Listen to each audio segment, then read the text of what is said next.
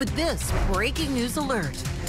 That breaking news tonight. Today, a shooting just a few feet away from a mall in Clarksville then caused a full evacuation there.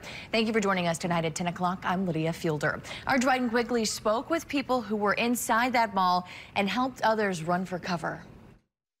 A quiet Saturday morning at the mall turned into full-blown chaos in a matter of minutes. One man who works here says it started when a woman ran inside saying there was gunfire. So she was screaming out shots were being fired.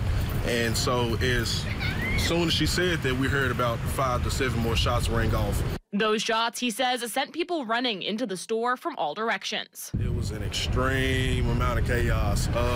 We had people rushing in from everywhere, from the women's section of the shoes to the suitcases. He says they got as many people inside as they could and then locked the doors and waited for police. We were afraid that there was a possibility a shooter would come in through the main entrance and come into the mall because everything hadn't been locked down and shut down yet. After a few minutes, police came into the store to explain what was going on. They said there was a shooting in the parking lot after 2 people got into an argument. No one was hurt. The mall closed for a few hours as police did a thorough search. During this, some were more patient than others. It was a few customers that were like, you know, we're trying to return some items. Can I still check out? For many who were there, they said they were thankful for the employees who jumped into action, letting people take shelter. I can check on myself later. As long as I'm still breathing, I still got time to check on other people. So.